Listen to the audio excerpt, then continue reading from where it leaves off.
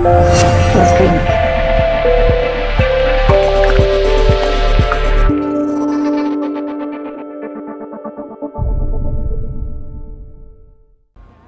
Hey guys, it's Marco1234 here. Today's video will show you GTA 5 online money glitch. You guys are going to press start, go to online tab and go to playlist. When you have done this, you are going to press challenge and we're going to play a different challenge for this one right here. It's a way more easy at the complex time to actually finish at it. It's about 35 seconds to get $200,000. Each time you complete it's one is way more efficient.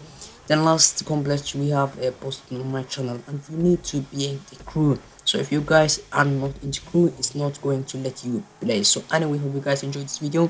Hit the like if you enjoyed, subscribe and I see you guys when I see you guys.